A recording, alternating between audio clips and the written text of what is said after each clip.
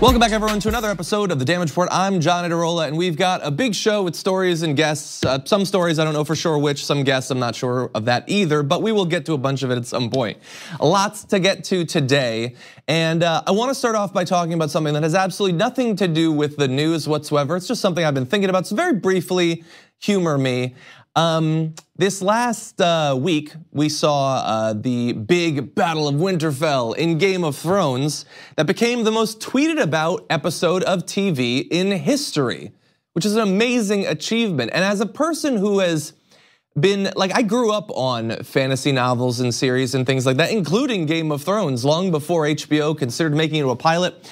The idea that this story about like cold zombies and stuff like that would ever be not just like a thing that's accepted in mass culture. I mean, there's things like that, Walking Dead and stuff like that, but the most tweeted about episode of TV, a phenomenon that takes over the country, is so bizarre. And in the same week as Avengers Endgame, which is literally a movie of superheroes running around and punching each other, this is the most mainstream thing ever, is quite amazing. And I just want to take this opportunity to say to you, since there's a good chance that you like Game of Thrones, that you enjoyed it. Many of you might not have ever watched or read anything like Game of Thrones before. You've rarely been interested in swords and horses and catapults and stuff like that, but it turns out pretty exciting, pretty dramatic, cool action, stuff like that. Well, I would just like to say to you, if you do like it, first of all, thank you. Second of all, there are so many other awesome fantasy series out there, some in TV form, far more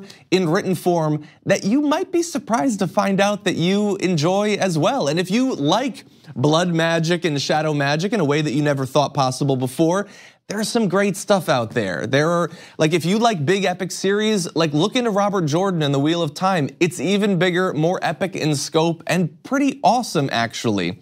If you like seeing strong, dynamic female characters, Octavia Butler has written so many awesome fantasy and sci-fi series that feature protagonists of all different sorts with interesting philosophical conundrums and just cool high concept sci-fi premises and things like that. If you want something light and funny, as some of these episodes of Game of Thrones are, is it Piers Anthony, I think it was? I haven't read one of his in a while, but very funny stuff, lots of puns and everything. Anyway, my point in bringing this up is, if your eyes have been opened to how entertaining this stuff can be, there is so much out there. So just give it a try. You might be surprised at what you find. Now with that, let's jump into stuff that'll once again anger me. I was briefly relaxed. We'll see how long that lasts. Let's turn now to a meme that was posted by Chase on Twitter that was so dumb, so needlessly cruel, that it took me a day to process exactly what I want to say about it. So here it is. This is what they posted on Twitter. Why is my balance so low? Bank account. Make coffee at home. Bank account. Eat the food that's already in the fridge. Bank account. You don't need a cab. It's only 3 blocks. I guess we'll never know. Bank account. Seriously? Hashtag Monday motivation.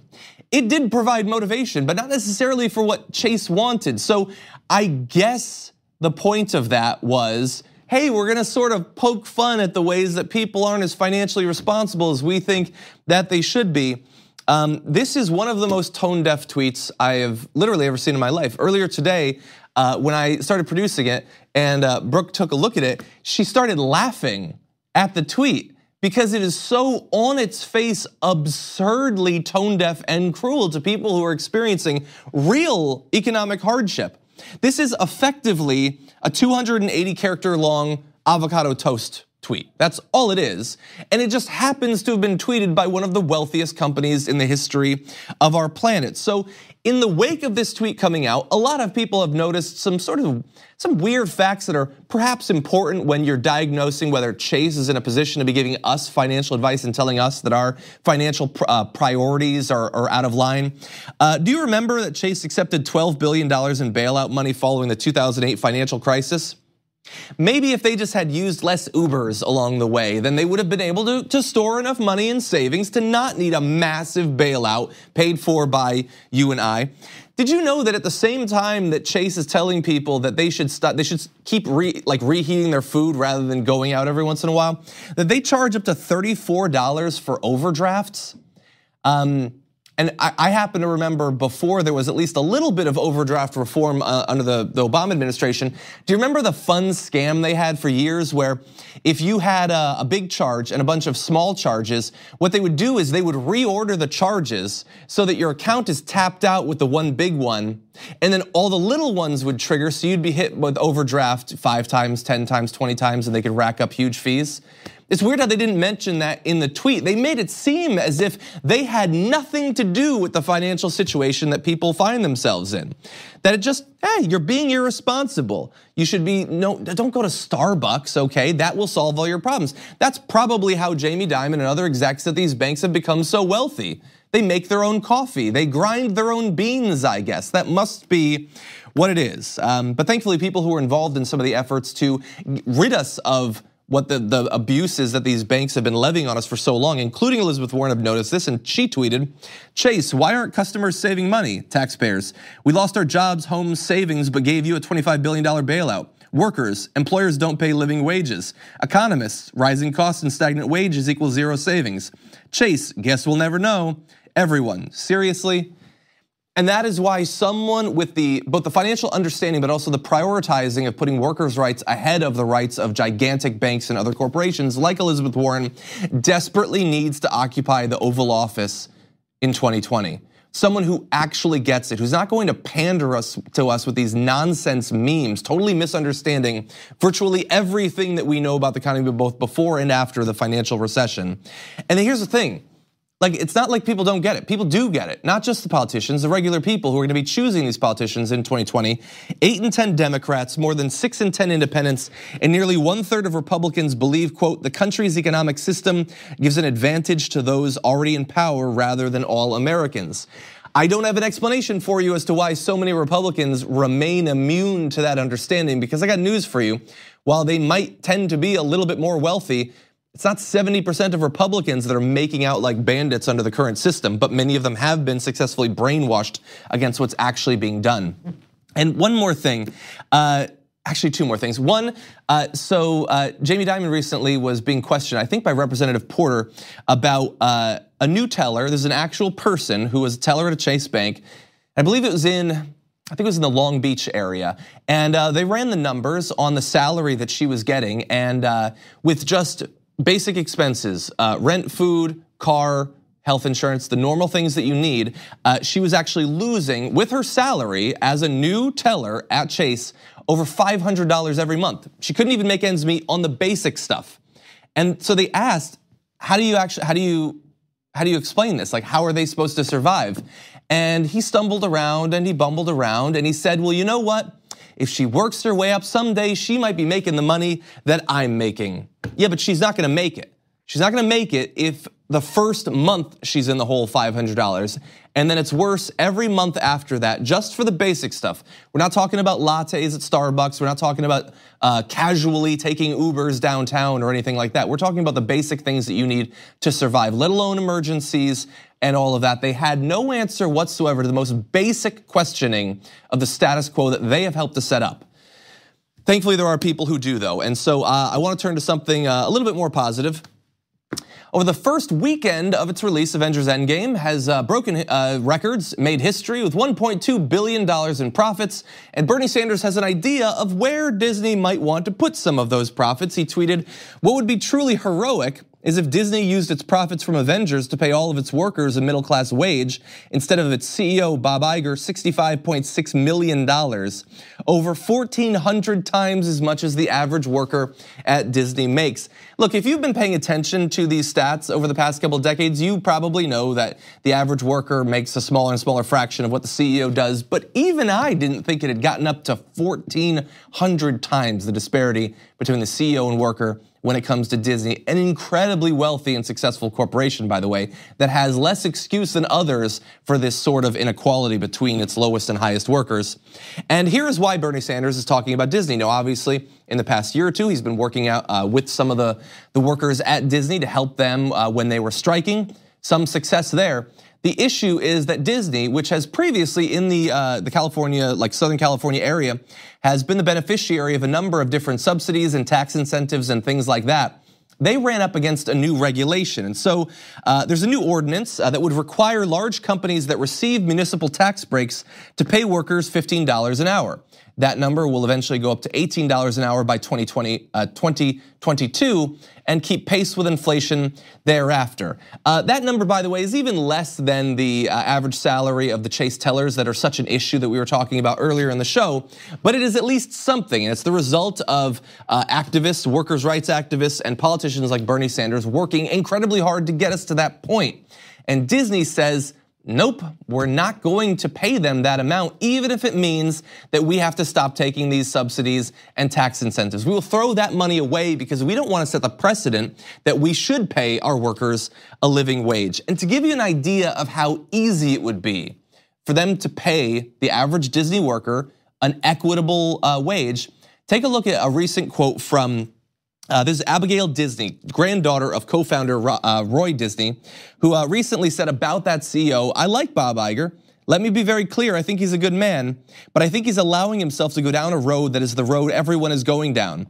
When he got his bonus last year, I did the math, and I figured out that he could have given personally, out of pocket, a 15% raise to everyone who worked at Disneyland and still walked away with $10 million. And she added that there is such a thing as people who have too much money. So look, that's Disneyland. That's just one executive's salary. But imagine the massive profits that they are getting off of just one of their properties. Endgame, right now, it is not only gonna have that record-breaking first weekend, I'm willing to bet its second and third and fourth weekends are gonna be pretty good too. And yet, even as they are racking in more and more money, and Disney is about as wealthy as media companies come, they are doing everything they can to avoid having to pay their workers, the people who make all of this possible, an equitable and fair wage. But thankfully, there are people like Bernie Sanders, Elizabeth Warren, who are watching this, and hopefully they will soon have the power and authority to make sure that workers get what they deserve. And with that said, we are gonna take our first break. When we come back, lots more to get to.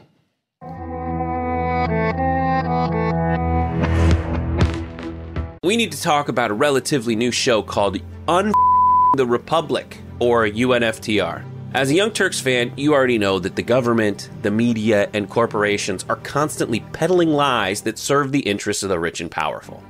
But now there's a podcast dedicated to unraveling those lies, debunking the conventional wisdom. In each episode of the Republic, or UNFTR, the host delves into a different historical episode or topic that's generally misunderstood or purposely obfuscated by the so-called powers that be, featuring in-depth research, razor-sharp commentary, and just the right amount of vulgarity. The UNFTR podcast takes a sledgehammer to what you thought you knew about some of the nation's most sacred historical cows. But don't just take my word for it. The New York Times described UNFTR as consistently compelling and educational, aiming to challenge conventional wisdom and upend the historical narratives that were taught in school. For as the great philosopher Yoda once put it, you must unlearn what you have learned. And that's true whether you're in Jedi training or you're uprooting and exposing all the propaganda and disinformation you've been fed over the course of your lifetime. So search for UNFTR in your podcast app today and get ready to get informed, angered, and entertained all at the same time.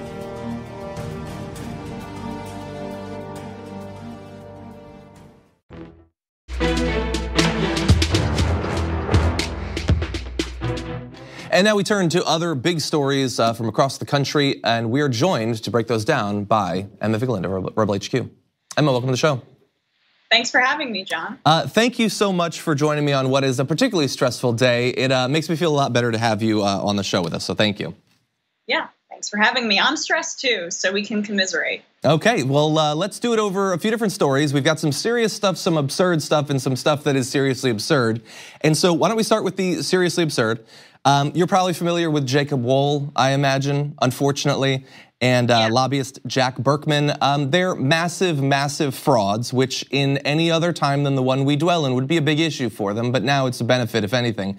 And so their most recent scheme was that they were apparently trying to convince people, and apparently did convince one person, to claim that the Democratic candidate, Pete Buttigieg, tried to rape them, effectively, or did rape them. And they are absolute ridiculous frauds, but also they're terrible at this. And so they were caught, and there's audio that's been released of them trying to convince people of this. One Medium post had a person named Hunter Kelly who initially claimed, but then backtracked, said that Pete Buttigieg had actually raped him. So when you saw this story, which I believe was originally reported by the Daily Beast, what was your reaction? Well, how is he able to get away with this on a consistent basis? Jacob Wohl has tried this numerous times in the past. He is a smear merchant of the highest order. So that's my first reaction. And secondly, could you imagine if someone on the left did anything close to what Jacob Wohl has done over and over in the media?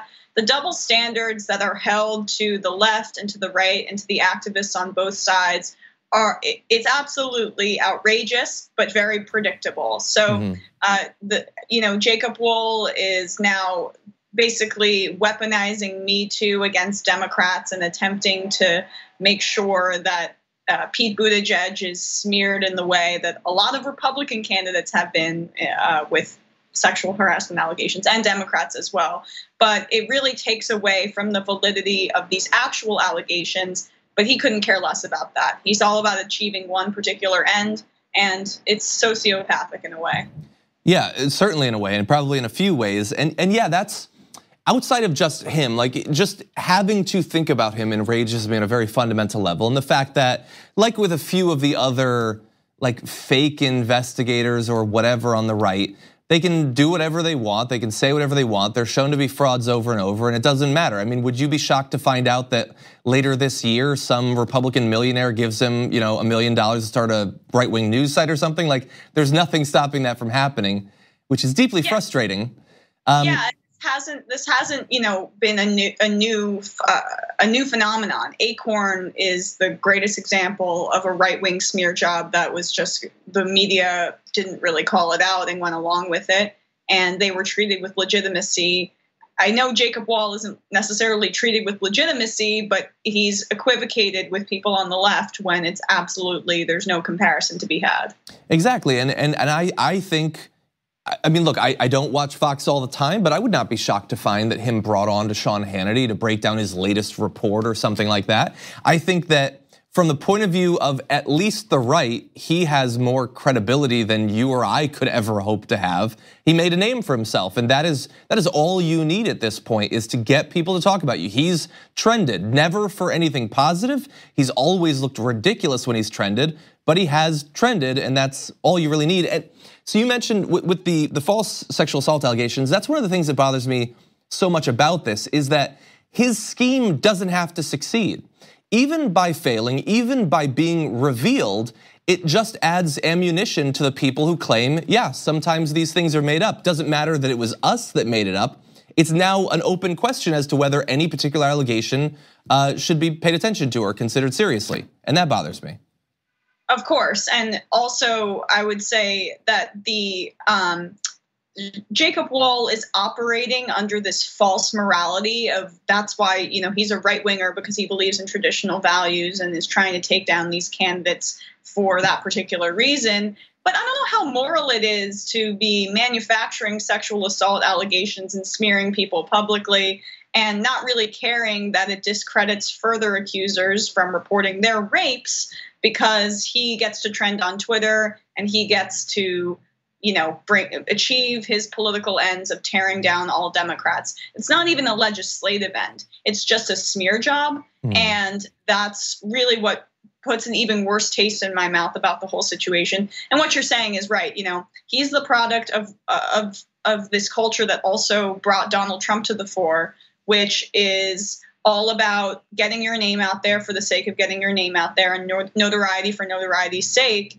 And the substance particularly doesn't matter, and which is why substantive people like us don't get the credit we deserve. So here's my small violin for us.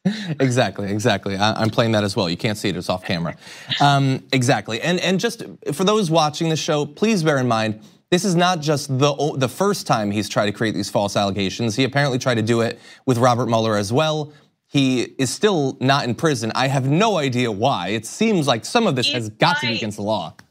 He's white and a right winger, that's why. Exactly, yes. Yeah, I tweeted earlier today, I think that he was created in a lab to prove that white privilege does exist. You can't look at him and say that there's anything other than that operating right now.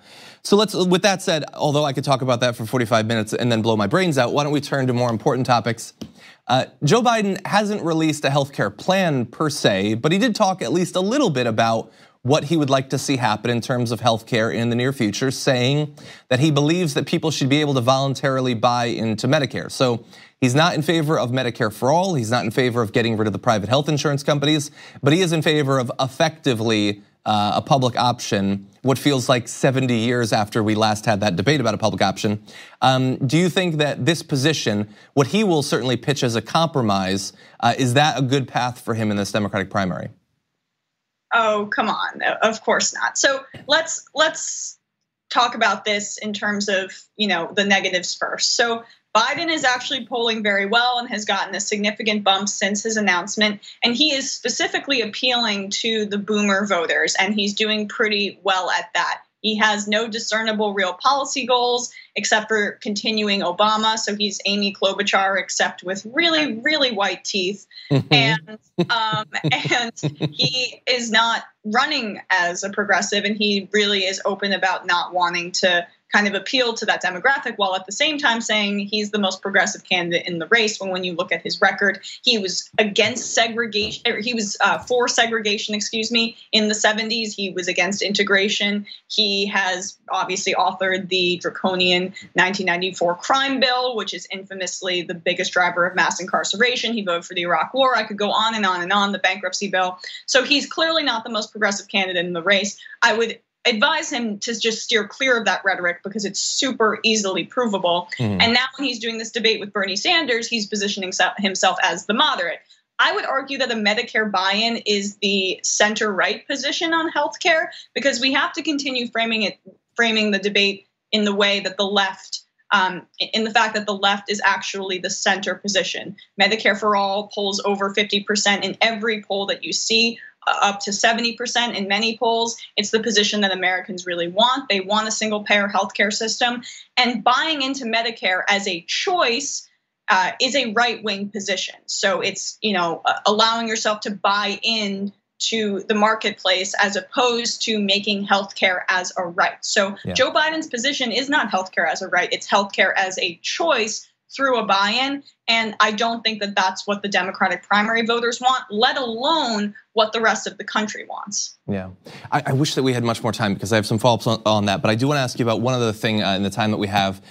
Recently, over the past couple of days, I've seen a number of different polls that certainly don't look like what you'd want them to look like if you were Donald Trump going into re-election. One poll had 55% nationally saying that they definitely won't vote for him again. One poll has him losing to both Biden and Bernie in Texas, of all places. One has 30% of conservatives saying that they won't vote for him. Now, we are only, I think that the 2020 election is in 6 years, so it's still a ways off. These sorts of polls don't look good for him, but are they premature to get too excited about, or are they 100% premature to get too excited about? The former, I would say. They're all premature, but having this specific block of voters, this large chunk, over 50% saying that they will not vote for him is disastrous. And with the chunk of his base saying that they will being around 29%, it's equally disastrous. We know that that's his chunk of support, and they're not moving no matter how many lies he tells, no matter how many Washington Post fact checks you get. They are going to continue to show up to his rallies, and they're going to continue to vote for him. What matters is the people, the independents in the middle. And the Washington speak is that, it has to be a moderate. It has to be a moderate. Well, that didn't work out last time. It has to be a populist. It has to be someone who really convinces the American public that they are going to change their lives for the better and that they're going to see substantive change. Obviously, I think that's a candidate like Bernie Sanders or like Elizabeth Warren who can really sway that middle. The middle is not moderate. The middle is populist, and that's what these pollsters and these pundits have to get through their heads. I agree, and if anyone sees these sorts of polls and then says, oh good, I can relax until November 2020. Remember how November 2016 went? It was not a fun experience. Let's not go through that again. Yes, so let's not nominate someone who's exactly like Hillary Clinton, but with white hair and Joe Biden. Exactly, yeah, it would be difficult to come up with another prominent Democrat with as many like booby traps just implicit in their record that are going to come up in the general election if he's the candidate. So that's a scary prospect. We'll end on that scary prospect. Emma, as always, thank you for joining us. If you all would like to see more of her work, she's on Rebel HQ, does a great job there. Thank you. Thanks so much, John. We're gonna take a short break here. When we come back, Ken Klippenstein is gonna be joining us to break down one of his recent stories from TYT.com on the apparently illegal actions of a Navy SEAL overseas.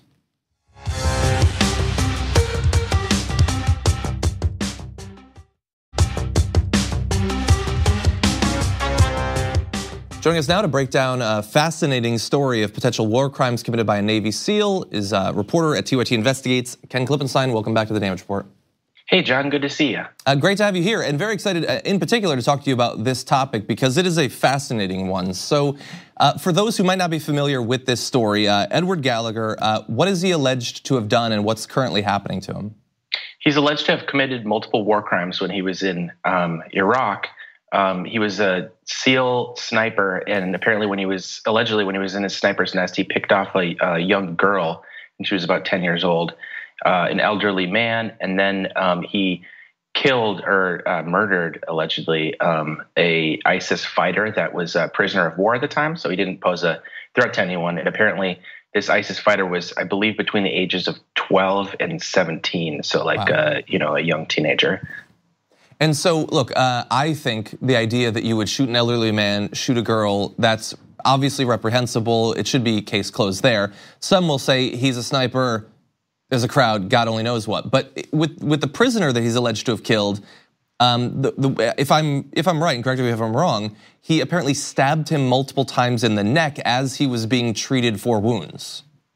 Yes, another SEAL, a SEAL medic was treating this individual who was apparently totally incapacitated by, I think it was airstrikes, didn't pose any sort of threat. And while he was treating him, supposedly he walked up very calmly and just stabbed him multiple times in the chest until he died. And I should note that the witnesses in this are other SEALs, so this is not rights organizations. These or people that he might claim are critical of U.S. foreign policy. These are his own comrades. And so what's currently happening with Edward Gallagher? Is he being held? Are there charges pending? What's the legal situation? So right now he is being held. The Naval Criminal Investigative Service, that's the group that sort of polices the SEALs and then the Navy generally. They're the ones lodging these charges, and it seems like they have multiple witnesses. They keep adding more to it, but since this case gained publicity, and the president actually tweeted about it, and numerous Republicans have as well, it's taken on a very political tone. So we might see it get stretched out longer than a case like this might. And so I honestly did not see Donald Trump's tweet about this. I assume that he's taking it seriously, that a Navy SEAL would have committed a crime like this, right? I wish. The tweet was, I don't know that he addressed the allegation specifically, but he said that the SEAL should be, he's kind of playing the nationalism. The tweet, as I recall it, was he needs to have better conditions while he's in prison. Always one of my favorite things, how much Republicans care about prison conditions when it affects somebody that they like as opposed to prisoners generally. And so there's also a letter from the SEAL's brother that gives a couple of different arguments as to why the charges either shouldn't be there in the first place or why we shouldn't be concerned about it. So what is the argument that the brother is giving? Well, what's incredible to me, and this letter was given to me by someone in Congress. This was a letter, this wasn't an open letter. This was a private letter to, I'm told, other veterans in Congress. So presumably he thought that this would be, a sort of friendly crowd. So he kind of lets his hair down and says, I'm going to try to find the exact words so I'm not paraphrasing. He says,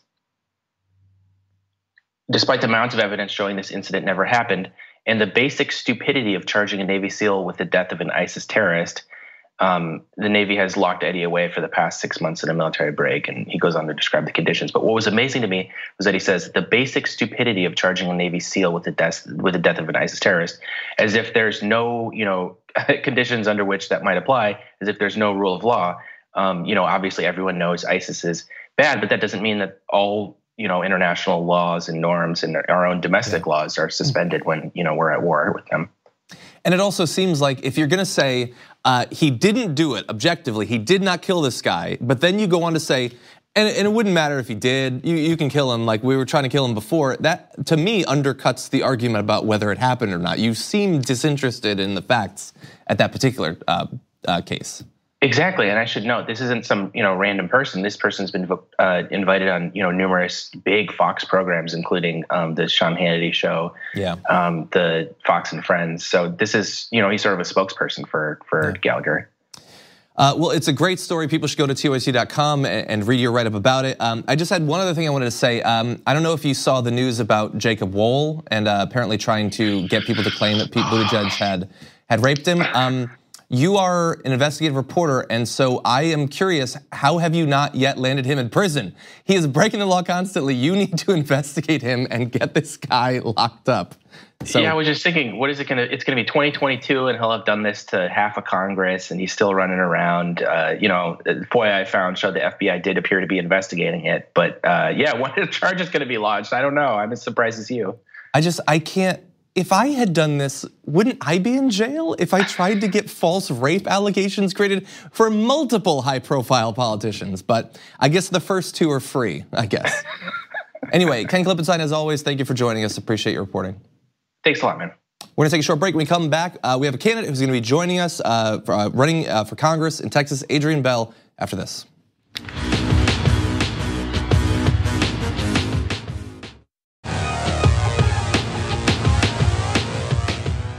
Joining us now is the Democratic congressional candidate for Texas's 14th district in this upcoming election, Adrienne Bell. Welcome to the Damage Report. Thank you so much, John, for having me. I really appreciate being able to talk with you today. Glad to have you here, and especially glad to have you as one of the first candidates that we were talking with in this cycle. We previously spoke at one point on the main Young Turks show in the last cycle when you had been running for Congress there. And so talk to me about this time around. So it's a hard district that you're running in, yes. And yes. but you've got even more experience now. So talk to me about what it's like this time around. Okay, well, Texas is so exciting being in Texas right now because we have been identified as a battleground state. And last year we were considered just, red. There's nothing much that's going to happen in Texas. But those of us who are in Texas, we have been working, we have been organizing. And so we see the fruition of a lot of labor from a lot of different organizations, a lot of different individuals, and a lot of activists. And so now when we're running in 2020, we garnered 92,000 votes last cycle. So we can capitalize on those 92,000 votes that have already been cast for us and build upon that. So yes, Texas is hard because Texas is a huge state. Mm-hmm. This district, I spent a lot of time driving, a lot of windshield time. So we're not very dense. We have to move around quite a bit in order to visit constituents so that we can hear their issues and we can talk about solutions. But we're ready. We're excited to get going. We're kicking off, and we have our first kickoff on May 11th in the Beaumont-Port Arthur area, and we're getting it rolling. Well, let's talk about one of these areas of public policy. Your background is in education, and in that area, we've actually heard some pretty big proposals coming from some of the presidential candidates like Elizabeth Warren, different ways to deal with the various problems that we have in our education system across America. Based on your experience in this field, what are some of the things you'd like to accomplish if you make it to Congress?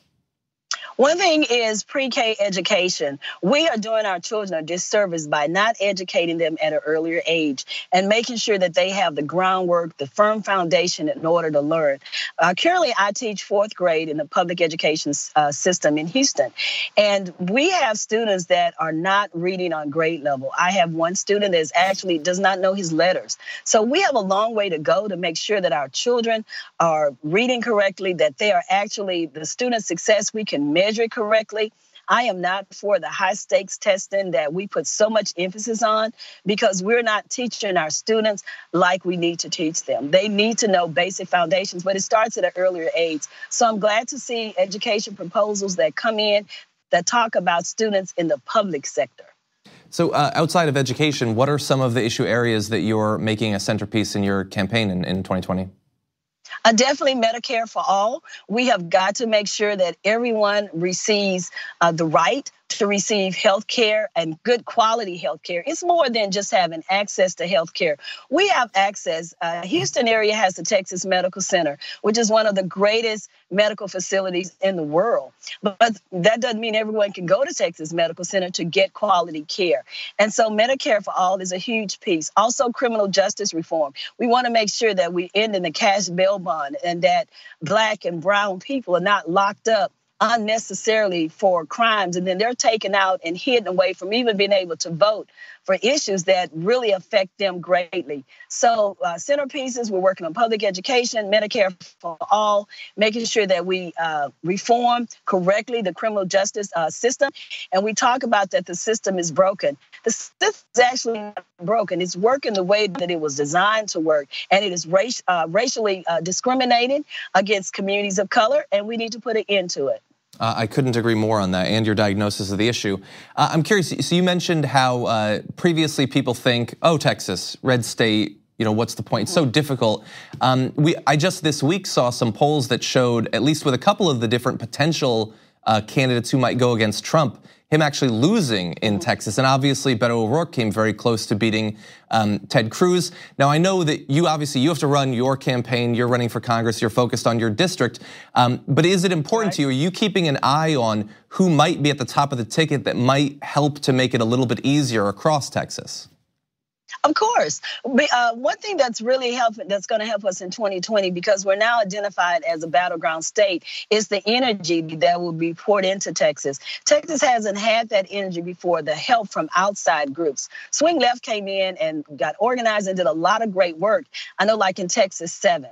And so our district is one that is like 40% minority voters, and it has great opportunity. Our challenge in Texas has always been voter turnout, to make sure that we're engaged voters with issues that concern them, not the issues that we think are important, but the issues that concern the people. Unemployment. We still have a lot of residents that are displaced from Hurricane Harvey. And Hurricane Harvey, a lot of folks think if you don't live here that was so long ago, we're coming upon a new hurricane season, that it's all over. It's not over for Texans. And District 14 was very hard hit by Hurricane Harvey, and a lot of people are still suffering from that. So we need to make sure that systems are in place so people can recover sooner. And by the time they receive some FEMA money, and people have issues with FEMA, that they haven't spent all their life savings trying to establish housing, when we have the monies available to help people grow, get back in their businesses. And so we just have to continue to engage people and drive down the issues that concern the people. Right now, the seat in Texas 14 is underserved. And our goal is to take back that seat, and to take back that seat for the people, because we matter. Adrienne Bell, congressional candidate for Texas's 14th district. Thank you for taking time out of your campaigning to join us on the show today. Thank you so much, John. Look forward to talking to you again. Hopefully. We're going to take a short break here. When we come back, news from around the world in Meanwhile In.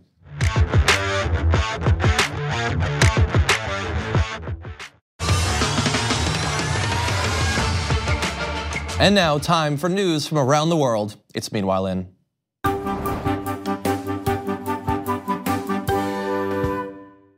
Meanwhile, in space, we may soon be able to use satellites orbiting the world to track down sources of emissions, including those who might be breaking the law in order to pollute more. More than a dozen governments and companies have or are planning to launch satellites that measure concentrations of heat-trapping gases such as methane, which is blamed for about 1/4 of man-made global warming. They're looking to track nations, industries, companies, and even individual facilities to identify some of the biggest contributors to climate change. And at least in theory, this has benefits not only for, like humanity and the world to stop some of climate change, but also for some of the companies. So leaks constitute energy that could otherwise be sold. Oil and gas firms can cut 40 to 50% of their methane emissions at no net cost, which in terms of climate change is the equivalent of shutting 2/3 of the coal-fired generation in Asia, according to Laura Cozy, the International Energy Agency's chief energy modeler.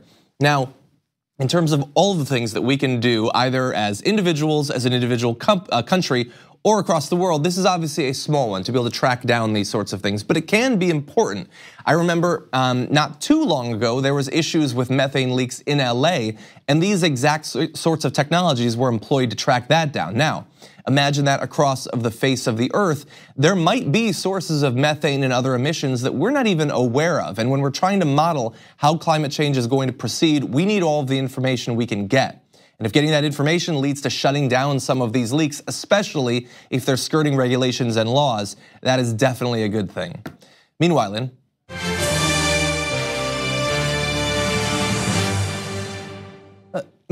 Mount Everest is long overdue for a spring cleaning, and it might finally be getting it. There's gonna be a massive cleanup effort, and a total of 3,000 kilograms of solid waste has already been collected from Mount Everest since Nepal launched an ambitious cleanup campaign on April 14th. Honestly, considering the environment that it's taking place in, I don't know how they were able to accomplish so much in so short a period of time. I mean, one of the reasons that the waste gets left behind is because it's really annoying to cart it down when you're just doing everything you can to actually survive. But here is how we got into the mess that we're in currently.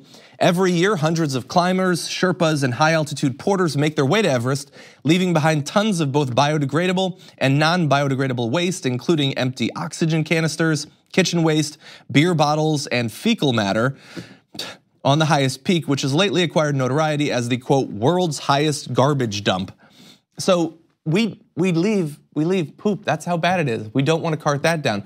By the way, many of you are probably familiar with this thanks to Reddit, but there are a number of bodies that are left behind up there just because it's too dangerous to actually go and try to bring them down.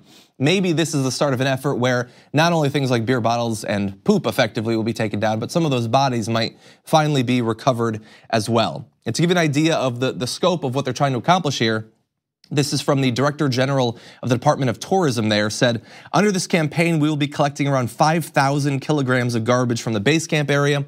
2,000 kilograms of garbage will be collected from the South Col region, and an additional 3,000 kilograms will be collected from Camp 2 and Camp 3 areas. So a massive amount of garbage and a massive effort to hopefully clean up an area that should not be bearing the permanent marks of human tourism and travel.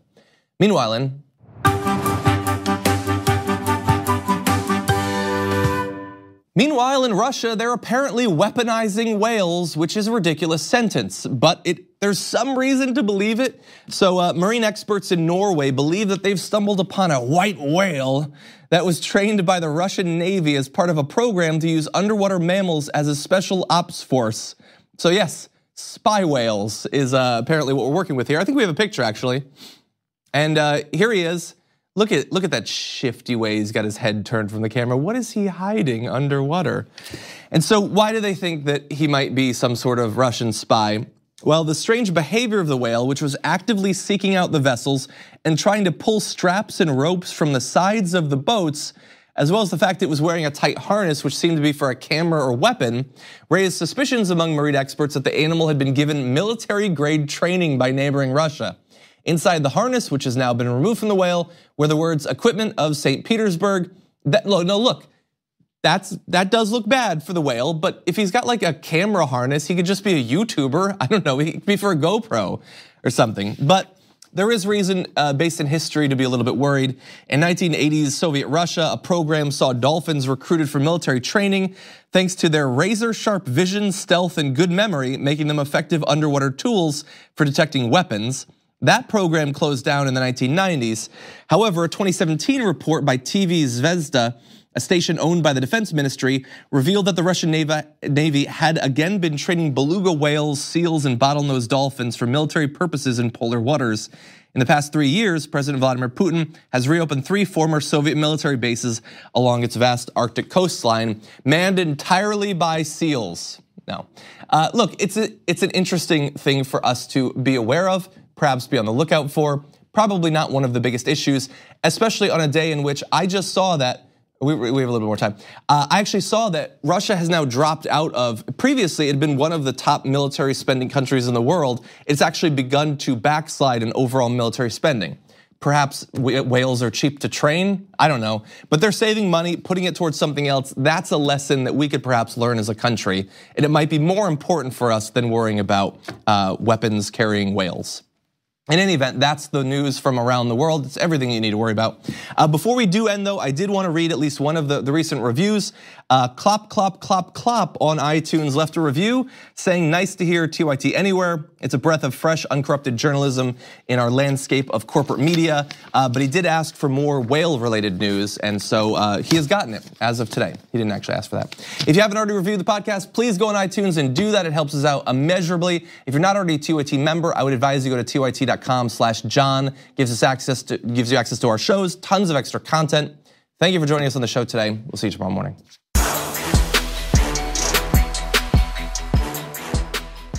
Thanks for listening to the full episode of The Damage Report. Support our work, listen ad-free, access members-only bonus content, and more by subscribing to Apple Podcasts at apple.co/TYT. I'm your host, John Adirola. I'll see you soon.